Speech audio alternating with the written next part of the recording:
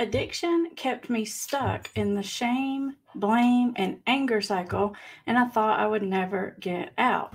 Just this week, I was talking to one of my clients who was telling me about how when he first sort of started trying to get into recovery, he tried so hard to keep his addiction a secret. He didn't want to acknowledge it to anyone. He was trying to basically stay away and hide from the people that knew him because he felt embarrassed and ashamed, and he felt like kind of like the secret was out and that he had made a fool of himself and that everyone knew but they weren't talking about it.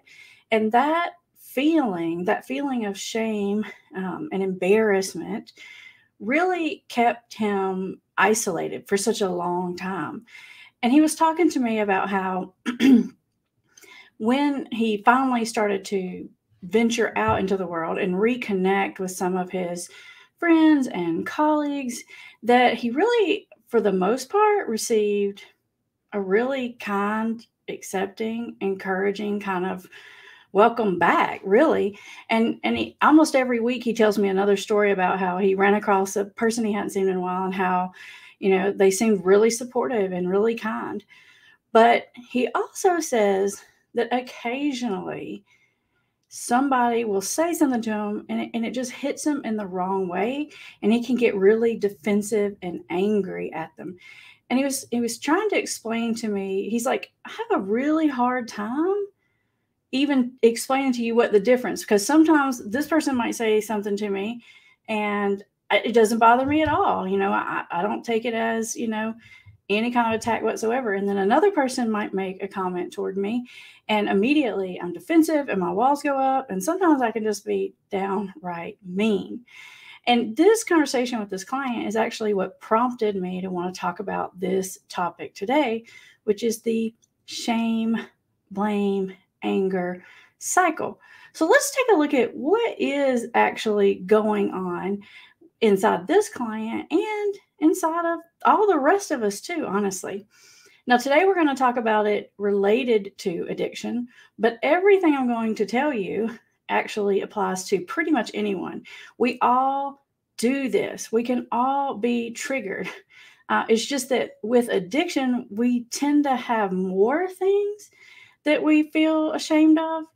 And because we have more things that we feel ashamed of, we get triggered more. So we get stuck in the cycle more often or deeper, or however you want to put it. But we all have this.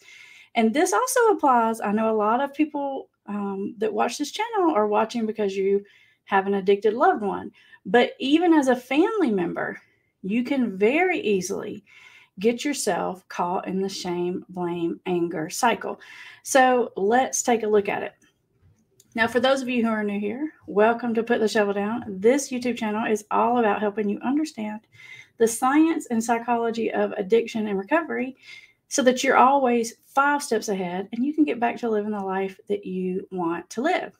All right, let's get on with our topic.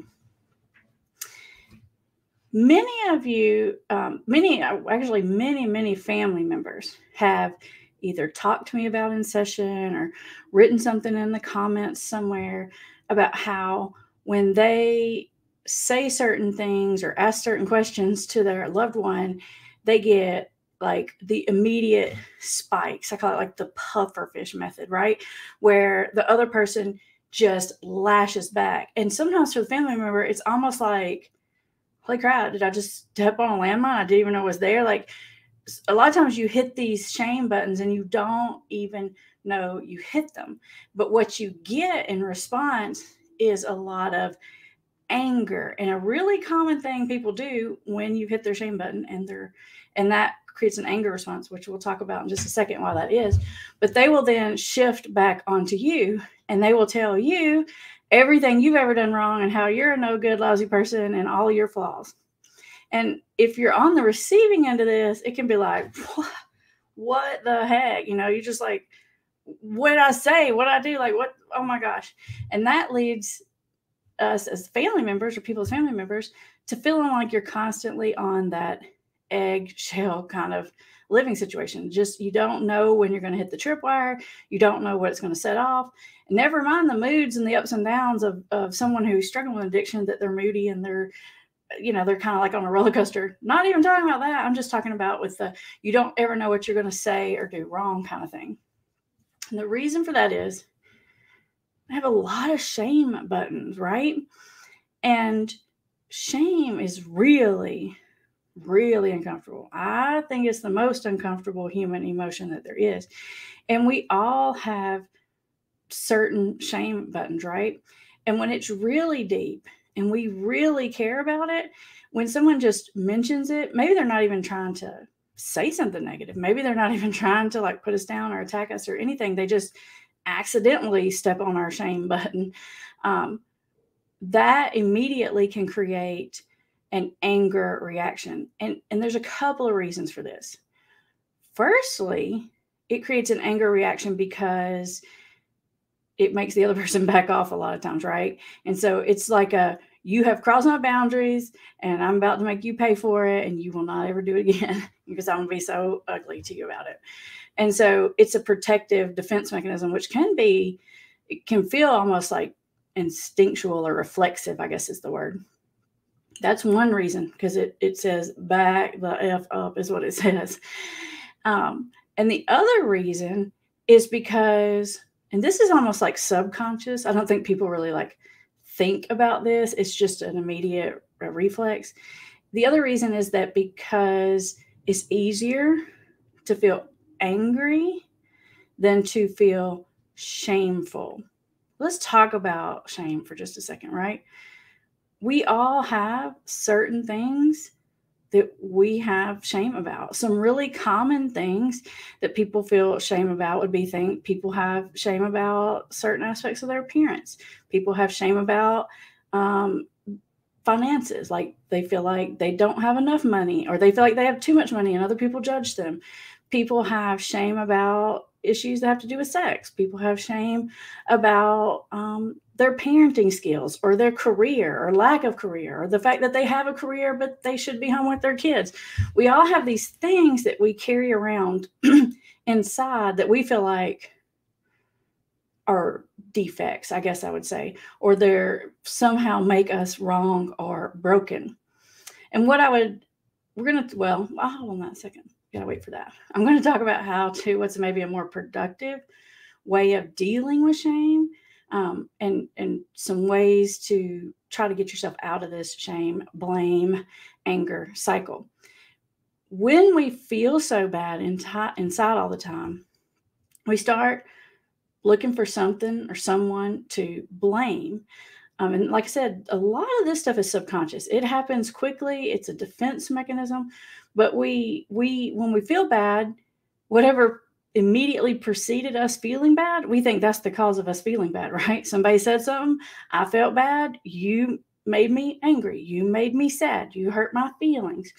But a lot of times what's really going on there is just that we have these sore spots. And when someone either purposefully or accidentally steps on those buttons, it feels like they're the ones that are making us feel or do certain things, when actually it has a lot more to do with these sore spots we have. Because it almost feels like, it's like if you have an open wound on your body and somebody touches it, right? Immediately, you're going to jump back. You may even come at them or shove them, push them, hit them, something, because it's like, oh my gosh, that hurts. It's a pain reflex. Well, that anger is a reflex to hitting that shame button, just like that physical reaction to someone. Like if you're hurt and someone touches you or something like that, it's that reaction you have. It's kind of like that. It's similar. It's just like a psychological pain reflex. And just so you know, psychological pain is just as powerful and just as difficult to deal with as physical pain. And a lot of people would say even more so, because physical pain is usually fairly temporary, and psychological pain can go on and on and on. If you're watching live or if you're watching on the replay, let me know if you agree with that statement, that psychological pain is just as bad, if not worse, than physical pain. Let me know what you think about that. So let's then talk a little bit about why we focus on the wrongdoings of others when they hit that spot. So we can have that immediate anger reflex when we're in the moment, right? But the way we deal with that shame on a more sort of constant, regular, everyday kind of basis is that we focus on other people's defects. You see, the more we judge ourselves, the more judgy we are of other people, right? Some people will tell me that they feel like they're judgmental people. And it's kind of interesting to hear people like say that or admit that out loud. But when someone tells me that, what I usually think to myself is that this person must be really critical of themselves. Because when you're not overly critical of yourself and you can have compassion and empathy for yourself, you can usually have more compassion and empathy for other people. And we're going to come back to that and talk about how to get more that way if that's something you feel like you struggle with. The more critical we are of ourselves, the more critical we are of other people. And let's face it, it's easier to focus on the wrongdoings of other people rather than our own wrongdoings. I think I heard somebody say one time, like, the reason reality TV is so popular is because it makes us all feel better about the rest of us, right? We're just focusing on how like crazy messed up these other people are. And we feel like, man, I'm in good shape compared to them, right? It's a way of deflecting from our own insecurities. So let's take a little shift here and let's move into how do we get out of this cycle? How do we deal with this? And you guys know that I like all pathways to recovery, right? Or if you follow me, you know that, right? I like 12 steps. I like all the other ways too. But I will say one of the things I do like about 12 steps is they actually have some steps built into the program for dealing with shame. And I don't even know if you could find anywhere in the literature or find anybody that would even tell you that that's what's going on in these steps. But I'm telling you, that's why these steps are helpful. It's the ones about make a list of your wrongs and your character defects, admit them to someone else, and then make amends for them. What's happening when you do that is you're actually taking those things that you feel horrible about on the inside it's like toxic poison inside of you, right? And people struggling with an addiction, they just have a lot of it. And so it needs to be dealt with. You take that shame, and when you say it out loud and you address the issue, what happens is it turns from shame into guilt. And so you might think, what is the difference? Guilt is something that we feel when we feel like we did something wrong, right? We made a bad choice. We behaved in a way that doesn't fit with our value systems or with the value system of the people, around us. But shame is deeper than that. It's more like, I am wrong as a person. I'm not a good person. It goes more to the like core and heart of your self-worth, right? And it's very toxic. It's not helpful. It's not really helpful. Guilt is actually kind of helpful, right? It's a good indicator that we've behaved in a way that we probably shouldn't have behaved, right? So if you've done things in your past and you've behaved in ways that you regret or that you wish you wouldn't have, guess what? That's okay. We've all done it. I mean, I come on here every week and tell you guys how to deal with your addicted loved one. And I get on here every week and tell you what to do and not do. And then I find myself all the time doing a lot of the same things I talk about, right? Because I'm human and we all do that. We're all human. And I'll give you an example of how I didn't deal with the shame thing very good just this week. I'll give you a little insider scoop on that.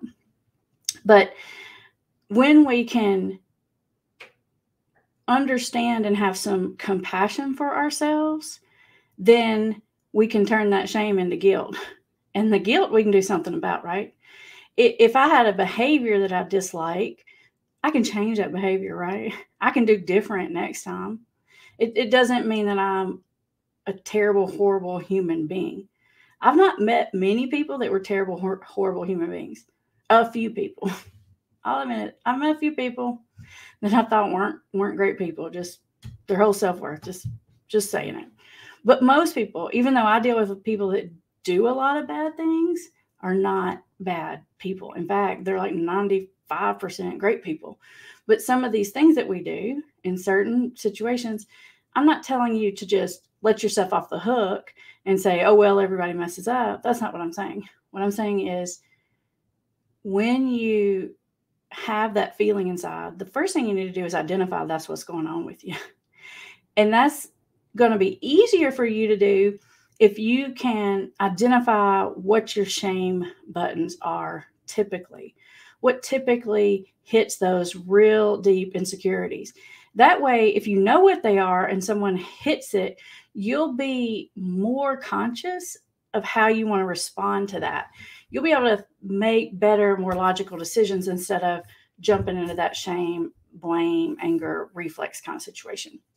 Because the thing of it is after we act angry, guess what? Then we feel bad that we acted that way.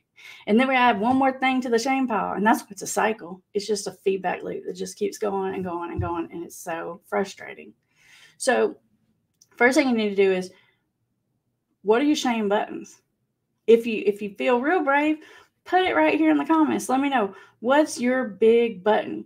And know this, we all have them. We all have those insecurities. And a lot of times those things come from a long time ago. And we've been carrying that baggage for a really long time. And as we do, those buttons just get bigger and bigger and bigger. So know what your triggers are. Then when you get triggered, I want you to turn the light on it. You guys know I love to talk about that addiction lives in the dark, right? Shame is addiction. Shame and addiction live together as roommates in the dark, right? And just like addiction, if you turn the light onto shame, it doesn't, it kind of like disappears. When you talk about it out loud, you take its power away. And if you can acknowledge it to yourself, that's the first step to talking about it out loud, is to talk about it to yourself, is to realize, I'm really upset. I'm really triggered right now. And the reason I'm really triggered right now is because they hit this insecurity that I have. So this is when you bring it from the subconscious into the conscious. And now you have some power and control. Now you have some decision-making power here. And then what I want you to do is have some compassion and empathy for yourself. Talk to yourself the same way you would talk to a friend who had done the same thing. Those of you who really struggle with bad, negative self-talk, like you constantly just raking yourself over the coals and you tell yourself you're just a low down, dirty, no good piece of crap, human being, and you're just not worth nothing. Don't treat yourself that way. And I'm not even saying that just to be like, oh, don't treat yourself that way. I'm not even saying it because of that. I'm saying don't treat yourself that way, because when you treat yourself that way, you treat other people bad, right? Because you get in the shame, blame, anger cycle and you do more bad things. So if you can't do it for yourself, don't do it. Get yourself out of it for the rest of us, right? Because it's just going to make you do more things that you feel bad about, that you then feel that shame reflex about. And understand that just because you make a bad choice doesn't mean you have to make that bad choice again. Just because you've dealt with something not very well in the past doesn't mean you're going to keep doing that, right? It's a behavior. It's a thing, not a representation of who you are as a whole being. And I think that's where we get confused. We need to separate our mistakes from our true core selves, because we all make mistakes. And when you do this, it's not so much about telling yourself that you're perfect.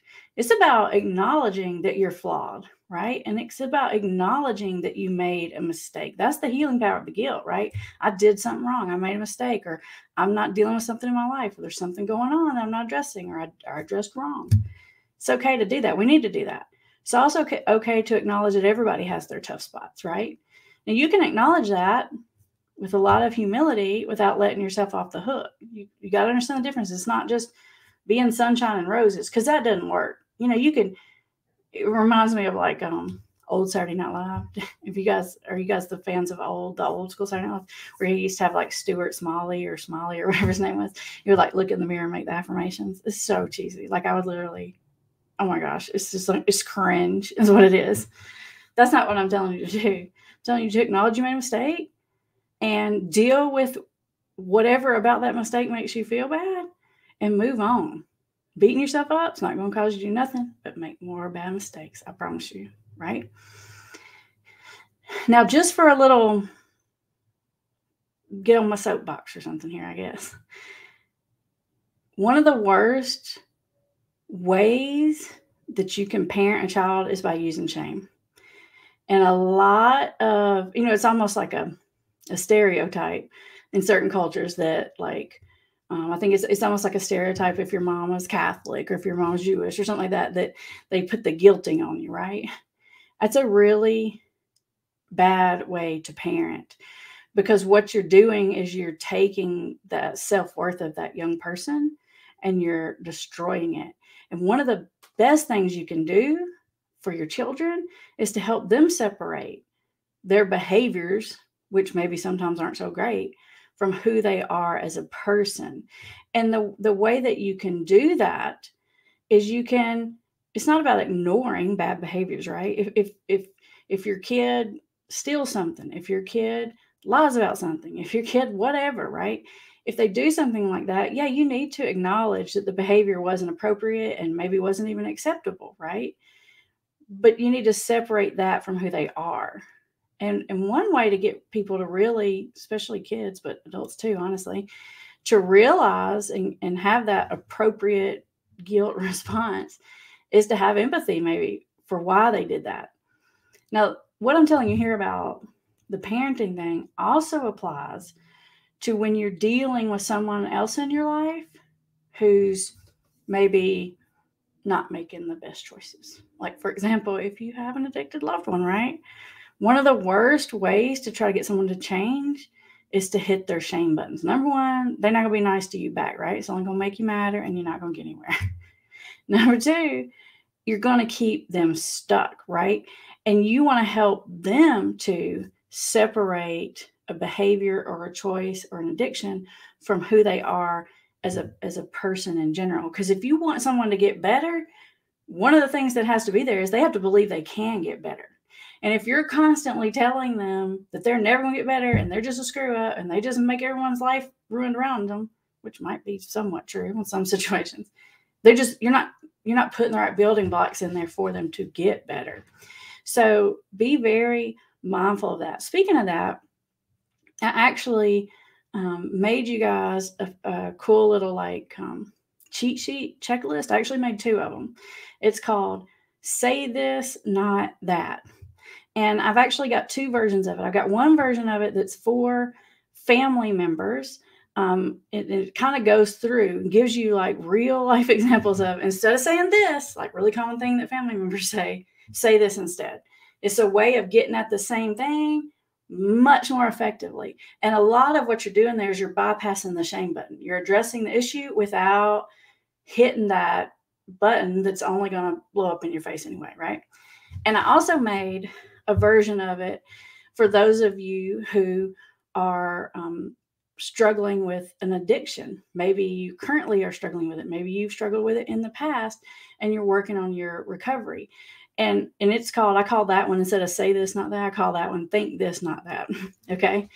And I'm going to put the link, and I think it already is. If it's not, I'll put it there at the end in the description for you so that you guys can download those examples. And I think you're going to see some really straightforward, easy to understand switches in thinking and communicating that's just going to make everything better that much faster, because you're just going to get better faster if you don't have to stop and deal with these big crises and these big blow-ups because you accidentally hit the shame button, whether it's in someone else or in yourself. I'm telling you, it's more counterproductive when you beat yourself up. It's even worse than when someone else beats you up, right? It really is. It keeps you stuck a lot longer.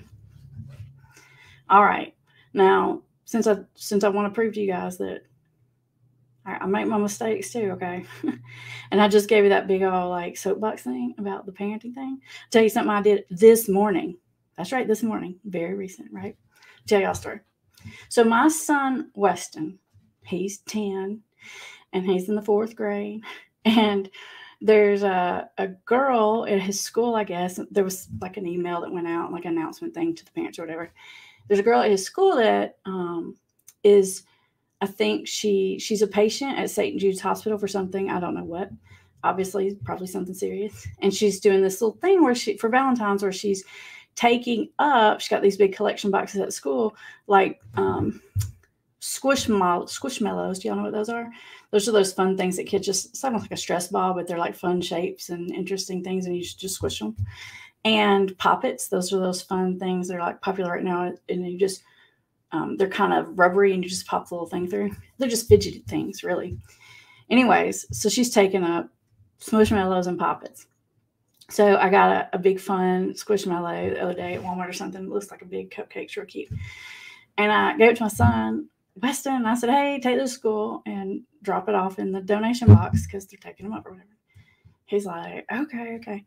Well, I gave it to him like last week, and he hadn't put it in the donation box. I'm like, Weston, why didn't you put that in the donation box? He's like, I don't know. I'm like, do you know where it is? And he's like, yeah, it's right there by the stairs right up to class.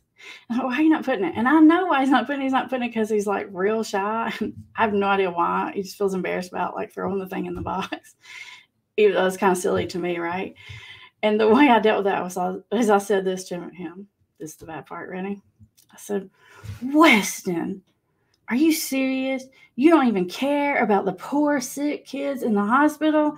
You can't even drop a Squishmallow in the drop box just because you feel embarrassed? That's what I said to him. Yep, I did it. And then I kind of caught myself doing it. So then I kind of switched it and made it a little lighthearted, and we both had a little laugh about it. But I'm telling you, I was going down the guilting, the shaming thing as a parent this morning about a stupid little thing like that, right? I was like, look at you. You're just caring about yourself. You don't care about the sick kids in the St. Jude's Hospital or something, right? We all mess it up sometimes, right? But guess what? With almost everything, we get a second chance, and we get tomorrow almost every time, and we can do it differently tomorrow, right? Let's take a look at who's here. I want you guys to join in this conversation. Let me know what you think about this topic. Let's see. We got a lot of people here with us. Hello, Rachel and Aaron and Sarah Sue and Deb, Justine. Let's see. C says, he says, I love her that Southern accent. Hey, thanks. I appreciate that. Let's see here. Are you from the South, C? Like, do you like it because you're from the South, or do you like it because it just sounds like crazy because it's not like people where you live talk? All right, here. Sarah Sue says, hi from Iowa. Thank you for talking about this. What if your loved one isn't able to acknowledge having shame, denies having any? Well, first of all, we all have it. It's like when somebody tells me they never tell a lie, I'm like, come on, dude. Now you're telling a big one right now, right? We all have it. I think one of the things you could do, Sarah, is maybe they just feel shame about the fact that they have shame. I don't know, right? And they're so insecure they can't admit it, right? You kind of have to be secure enough in yourself to admit your flaws, right? So one of the things you might try is don't use the word shame, right? Maybe use the word embarrassed or regret or insecure about or something like that. Maybe they just have some kind of block around that word and they just don't like it, so they don't want to acknowledge it. Maybe that's it. Another thing you can do is you can role model being comfortable with your own flaws. And you can help people acknowledge their flaws easier when they see that you're comfortable with your flaws and that you're not going to be judgmental towards them or other people. So those are two just quick little strategies that might help if you're in that situation. Let's see. Rachel says, I agree. It can be hurtful, embarrassing, or even cause anxiety. Yes. Sierra from Cleveland. Hello.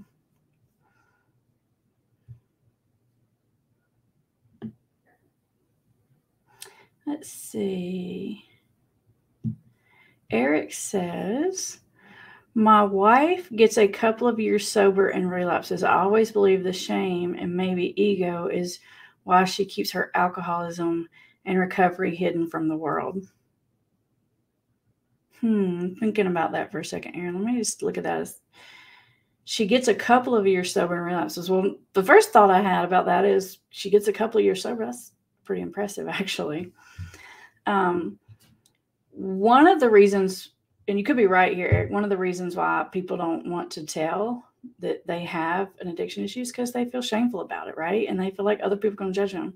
That is 100% definitely a thing that happens, right? Another thing that happens is people don't want to tell other people that they have an addiction to a certain substance because they don't want to burn that bridge of having the option of doing that substance, especially if it's like drinking, right?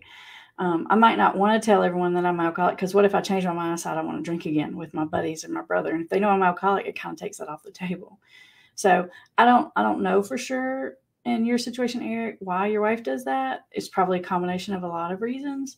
But and I'm not telling you this to tell this to her, Eric, but I'm just telling you that addiction lives in darkness, and it literally it eats shame, right? And in order to get better from it, we do have to shine a light on it. And we don't have to stand on top of the building and announce to everybody every bad deed we ever did, right? But when we try to recover in secrecy, it really just doesn't work. Mostly because of the accountability thing, right? It's too easy to slip back when no one knows. Let's see. Sierra says, I agree. My fiance got out of rehab in December and relapsed. Kept it a secret. And of course, I think the shame was part of why he kept it hidden, but it showed itself. I like a couple of things that you're saying there, Sierra. Number one, you're saying it showed itself. And as I tell you, family members, this all the time, you do not have to chase it. You don't have to look for it. You don't have to spy on it. You don't have to dig up any evidence because if it's an addiction, it will show itself. There's no way to stop it from showing itself because it's the nature of addiction. It's unmanageable and it's going to show. So I like that you're realizing that, Sierra. Part of the reason why your loved one may have not admitted the relapse is because they do feel shameful. And part of it is because they're using and they don't want to be stopped. And if they admit they've been in relapse, then they're going to have to address it. And that's that whole addiction thing. It's sneaky, right? It's a little of this and a little of that.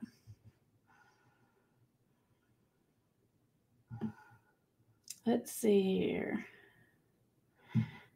Justine says, I need to learn to pause that anger because I just keep making mistakes and hurting other people and making things worse. I love your humility here, Justine. You're admitting it. You're saying it out loud. You're saying, I get upset and reactive, and then I just say and do things I wish I didn't.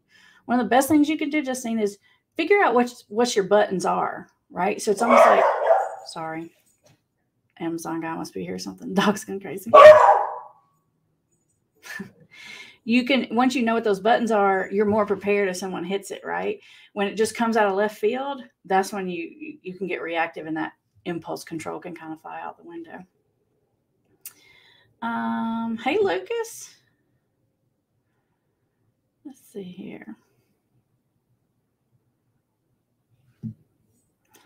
Laura says, you should do a podcast on Spotify. I know everyone will tune in. I was actually thinking about turning some of my videos into podcast recently, but I couldn't decide if that was something that would be useful for other people or not. You guys tell me, would it be easier to listen in podcast? I don't know. I've thought about it. Let's see here. Donna says, during the 2 years following my husband giving up alcohol addiction and his infidelity, he used the shame and guilt cards for not reconnecting with me. So what you're saying is he used it as an excuse to not rebuild trust. He used it as an excuse to not put the work in as far as like the relationship recovery. And there could be some truth in it, right? It could be true and you could be using it as an excuse. Both things can be happening at the same time, right?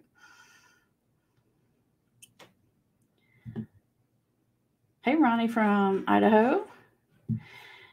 Let's see what E says. E says, empathy works. As a former police officer, I can absolutely tell you I viewed almost all suspects as good people who made a bad decision. Showing empathy enabled them to confess to a crime. You know what, E? You may know this about me already, but the thing I really like, my secret passion on the side, is listening to true crime. And I love to watch recorded interrogations and try and get people to admit to crimes. And that's what always works, right? You know, on TV, it's always like, I'm going to threaten you. I'm going to scream at you. I'm going to throw you up against the wall and they're going to confess. No, that's not what works. E is right. If you're kind and you show empathy and you can come at them non-judgmentally, you're a lot more likely to get a confession.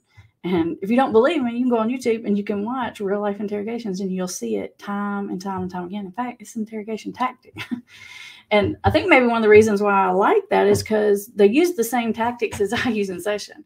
It's just a police officer is trying to get a confession to hold you accountable to the law. And I'm trying to get a confession so that you can address the issue and get better, right? Sometimes you just need to admit what's going on so we can do different. But it's the same tactics, right? And it works either way. I love that you said that. Hey, Heather. Thank you. I'm glad. Thank you for sharing my videos. Let's see. Eric says, are you familiar with Matt and Sherry Saylis' book, Sober Revolution? And shout out Echoes of Recovery Thoughts. I'm not familiar with that book, Sober Revolution. I like the name of it. I might check it out. I don't know that book. Let's see here. CR says, my son has shame from all the stupid stuff he has done while using, and now that he's using less, it's the source of a lot of emotional pain, which caused him to want to use again. Vicious cycle. You're right, CR, because I like to say when we come out of that cloud of addiction and our thinking clears and we see things clearly, it's not a good sight we're looking at, right? Most of the time we've made a big time mess of our lives, our situations. We've done so many things we're feeling embarrassed and humiliated about. And it's kind of like that story I was telling you of my client at the beginning, right? Like he was so shameful he couldn't talk about it, wouldn't address it. It was keeping him stuck. It was keeping him stuck in the addiction. In fact, he didn't even want to be using the drugs anymore, but the shame was keeping him stuck more than the addiction was keeping him stuck. Justine says, what videos are best to stop this cycle? The person that is most known for talking about the shame cycle is Brene Brown. And she's got that famous YouTube talk. She's got lots of books and she is on point. So if you don't know about her work, you should definitely check her out. Ronnie says, I have been judgmental and tried tough love with my addict. Now she refuses to talk to me about it. You know what, Ronnie? We've all done it, right? We've even those of us who try to be compassionate and empathetic, we lose it sometimes and we just say what we're thinking when we wish we didn't. And so you can join the club with the rest of us. I'm just saying you're human. What you can do, though, if you feel like something else might have been more effective, is the best way to bridge that gap is to admit that to the person.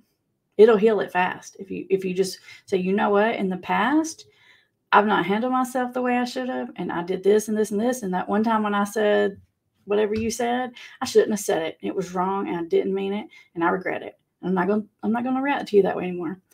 If you get the chance, if you can say that, then it goes a long way to healing the trust with the other person, because it's you acknowledging you wish you would have done something different. Even if you meant what you said, you might regret the fact that you said it, and you can still say, I should not have said those hurtful things. That was out of bounds and not helpful. And I get that, right?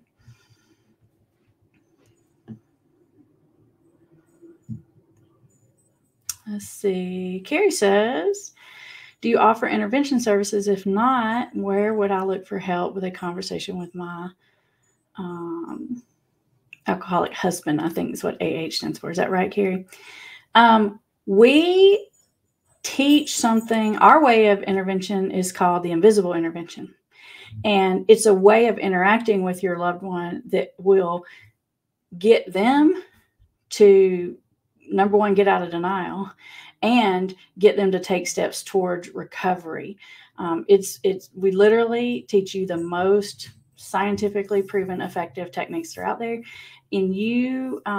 In most of my videos, I don't think I've got in the description of this video yet, but if you look at any of my other videos, you'll see in the description a link to learn more about the invisible intervention. It'll sort of walk you step by step on how to have conversations, how to influence them in a positive way.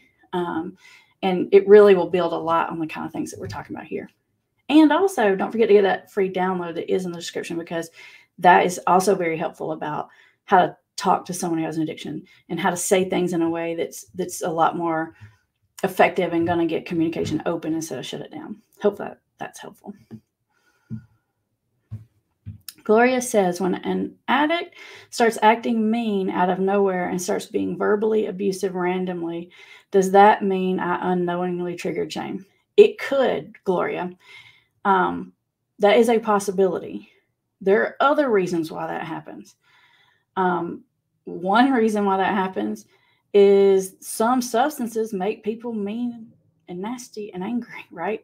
And so they could be acting that way. I don't know what substance your loved one uses or doesn't use, but depending on the substance, it could be this it's a symptom of the substance. It can be. It can also be, and I have a whole video about this, like how people use starting an argument as a manipulation tactic. It's a deflection tactic. If I get nasty and ugly with you, it shifts the subject. It takes the heat off of me. So I'd have to probably know more about the specifics of a situation where that happened to be able to tell you more for sure about whether or not that's why that's happening. But it could be.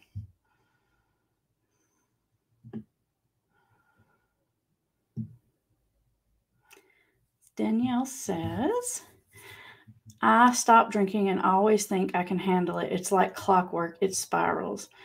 Then back to alcohol for breakfast. I found a way to stop it. It is awesome. I just found a way to stop. Well, Danielle, tell us what your way to stop is. Don't hold a secret. We want to know. What you did might work for someone else. Right. I love what you're saying here, though, Danielle, is like, I always think I can handle it. Now, if someone has been sober for a while and they relapse back, that's probably not because of shame.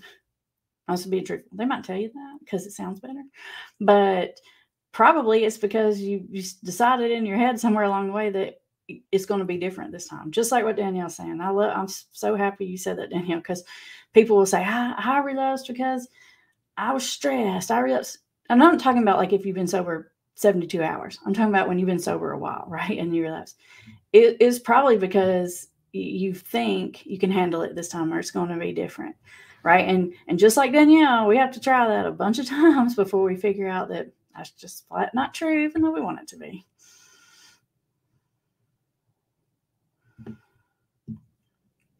Pry USA says, is this about food addiction?